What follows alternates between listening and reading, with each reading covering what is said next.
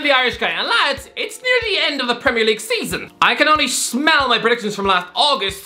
They smell a bit like an unconscious horse. But lads, it's been a big weekend of Manchester City winning Premier Leagues, minnows cementing European football, and Bolton fans choosing to steal goalie gloves from children. But lads, here is the Prem Catchup looking at all the results from the weekend. Right, let's go. I stole this from a small child too. Liverpool won, Aston Villa won. When was the last time you visited Dublin? I mean, easy question to ask. When was the last time you set foot in the capital of Ireland? I mean, were you just someone who flew in to eat black pudding at Conor McGregor's pub in the hope that you might be able to find one of his shoelaces in the toilet for you to sell on eBay to obsessive loners for upwards of 40 quid? Or were you in Dublin to see the Spice Girls tour 4 years ago? Dragged by your mum, and so you spent the rest of the night getting sick on the floor? For many of you, Dublin is not that exciting at all. But for Liverpool fans, that's now their holy grail. This time last year, Jurgen Klopp was telling those fans to start booking hotels in the Istanbul for the Champions League final. Yeah, Istanbul is a city ingrained into the hearts of Liverpool fans. I mean, forget about the social problems in that city. I mean, sure, it's probably a place where the local butcher skins cats and sells the heads of dogs. But for those Liverpool fans, Istanbul is like Disneyland. But now, a Europa League final in Dublin in May 2024, that has to be their dream now, because they pretty much officially destroyed their Champions League hopes in a bin after collecting 92 points last season. The fact that Liverpool won't finish inside the top 4 now is unthinkable. And let's be honest, embarrassing. Those Liverpool fans would be less mortified if they'd all collectively admitted to having naked cuddles with their gran. Let me ask you this, when was the last time a Premier League club hit 90 plus points in a league season only to fail to qualify for the Champions League the following year? It's only happened once. Chelsea.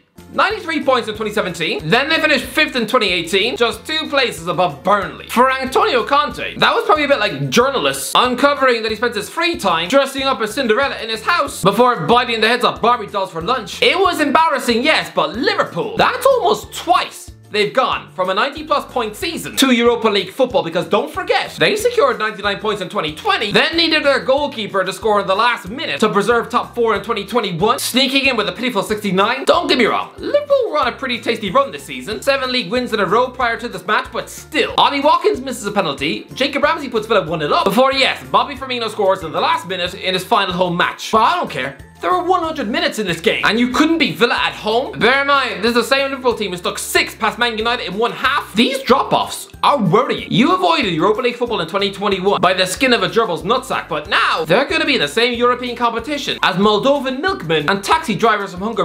Oh, but it doesn't matter, because we're going to win the final in Dublin now, and all the Irish Reds will be happy. Yeah, don't bank on it. Lads, this is not the first time the Europa League final has been held in that city. 2011 was the last time. Liverpool were also in that competition that year, and were knocked out by Braga in the quarterfinals without scoring a goal, with Andy Carroll looking about as threatening as unbuttered toast. The Europa League has been consistently filled with fallen English monsters for a decade, and yet Chelsea won it in 2013, Manchester United won it in 2017, and Chelsea won it again in 2019. The rest, it's just English failure. I don't know, if I'm a Liverpool fan, then I am walking out of Anfield on Saturday afternoon having essentially seen my Champions League hopes burned in a bin. Oh yeah, and Tyrone Mings should have been sent off.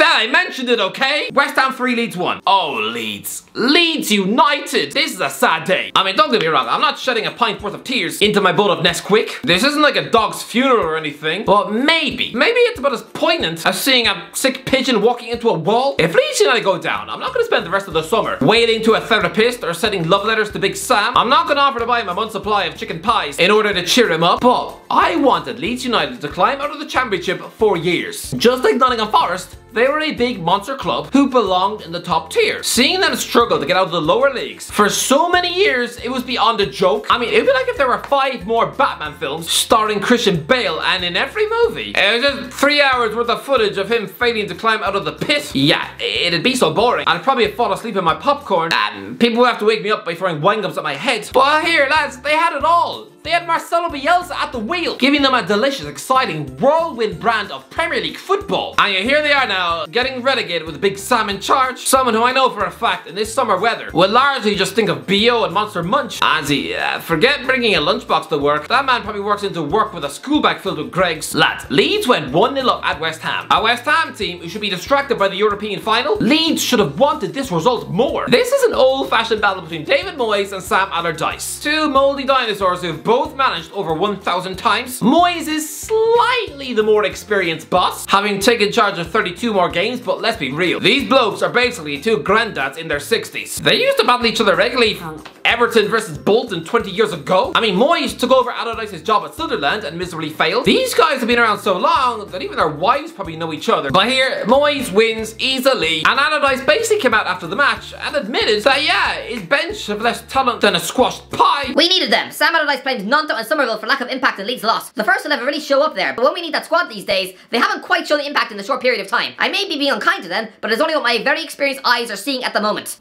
Oh, makes himself sound like Sauron. Leeds are pretty much down, and for a big club like them to last just 3 seasons back in the Premier League, they should have built on that and put together a plan to establish themselves long term. I mean, why not? We live in a world where Stoke City lasted 10 consecutive seasons in the league. I've seen Burnley compete in 8 Premier League seasons. Wigan Athletic lasted 8 seasons in a row. But Leeds, they're going down after just 3. And in only one of those seasons did they achieve more than 40 points. It's all just a bit sad. Wolves won, Everton won. Don't underestimate just how important a point this was. Lads, Hee Chang-Wang had stuck Wolves 1-0 up against Everton, and it looked like it was going to be another horrific defeat for Sean Dyche. And then Daniel Bentley, the bloke who had an incredible Premier League debut at Man United last week, and goes for a walk out of his goal in the 99th minute, allowing Yerry Mina to poke home. Don't get me wrong, Jose Sa was probably doing an inner cartwheel on the bench, relieved that his goalkeeping competition just displayed the intelligence of a mentally impaired duck. But for Everton, every point helps, and this is a monster point. Because what this means, it's pretty simple. All the Toffees have to do is just beat Bournemouth at home, and they will survive.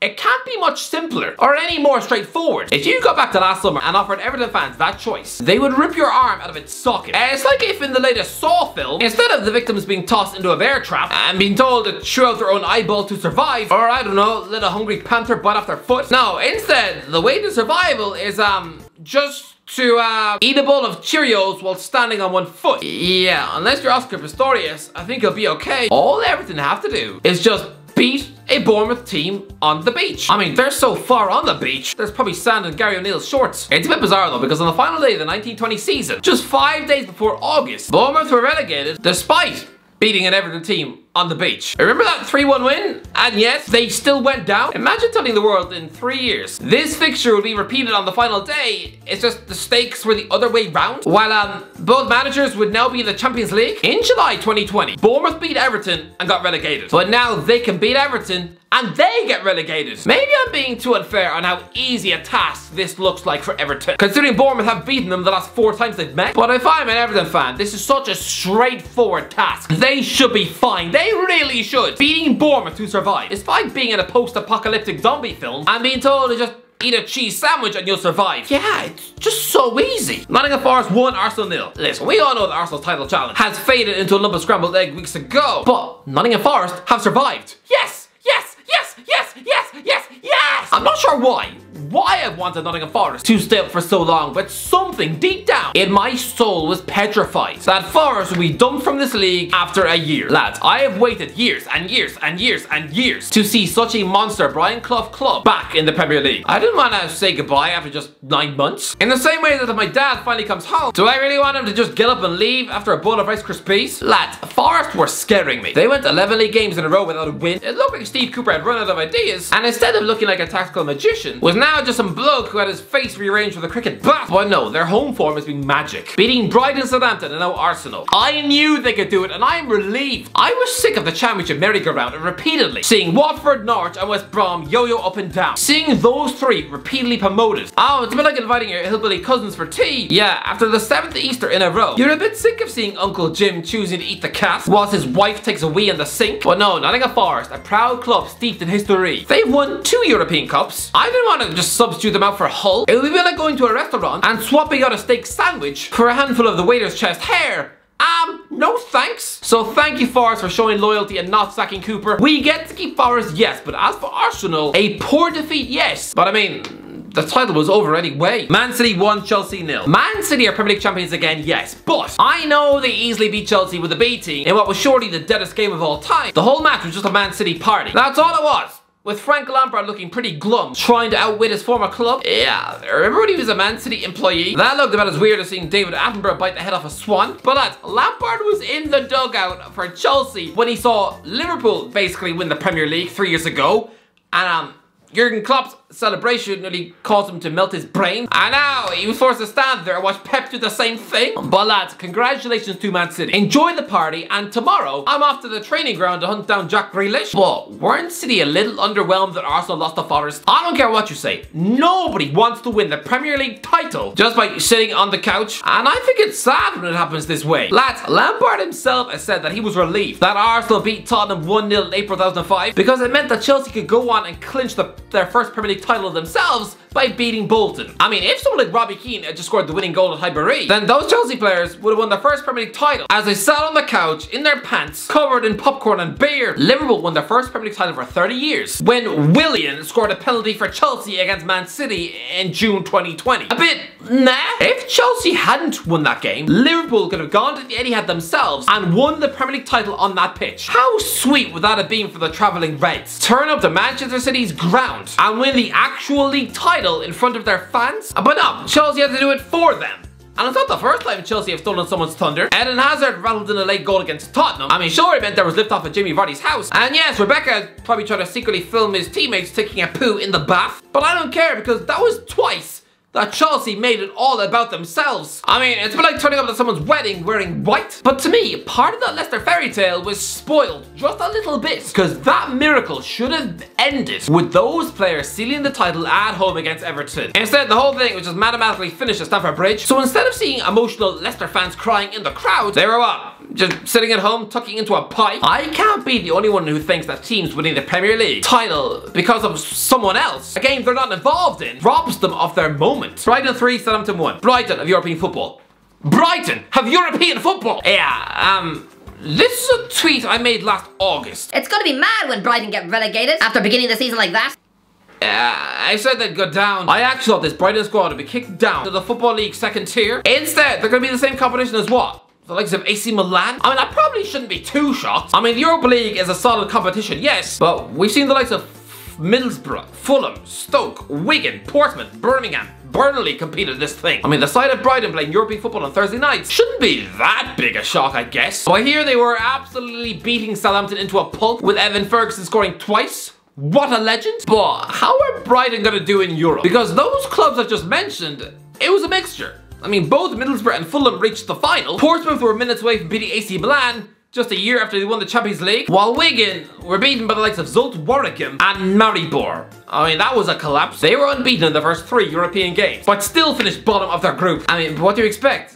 They were managed by Owen Coyle. Seeing him coach on a European night, a bit like seeing a middle-aged librarian open for Beyonce Knowles. Tottenham 1, Brentford 3. Tottenham are an absolute joke. Harry Kane scores a wonder strike from 30 yards. Things are going well, and then Brentford, with Ivan Toney sitting in his house eating a pint of ice cream with pins and needles in his hands from going 30 minutes without ringing Paddy Power, Brentford then score 3. Lads, I said Brentford would get relegated too. Instead, they're sniffing down European football. It's an outside shot, but going into the final game of the season, they have a mathematic chance of qualifying for the European Conference League. I mean, they won't. They will fall short, yes, but lads, Thomas Frank's record against the top teams this year. They beat Man United 4-0, won 2-1 at the Etihad, drew 2-2 with Tottenham at home, recorded a 3-1 win over Liverpool, nicked a draw at Arsenal, nicked 2 clean sheets against Chelsea, including a 2-0 win at Stamford Bridge. They've beaten Spurs 3-1 away, and lads, don't put it past them to do the double over Man City when they play their kids next week. Lads, Brentford this season have been monstrosities, and I got it completely wrong. Bournemouth 0, Man United 1. Yeah, pretty simple this. Manchester United turned up at Bournemouth and it could have been a banana skin, but it wasn't.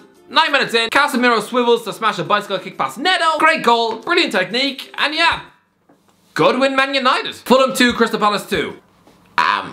Both these teams are safe. Fulham were once kept up by Roy Hodgson during the Great Escape, and now he's done the same again. Well done, Roy! Anyway, that's the end of it. Let me know in the comments, what did you think of these Premier League results this week? Let me know in the comments. If you enjoyed the video, don't forget to leave a like, share, subscribe, and as always, I'll talk to you in a while.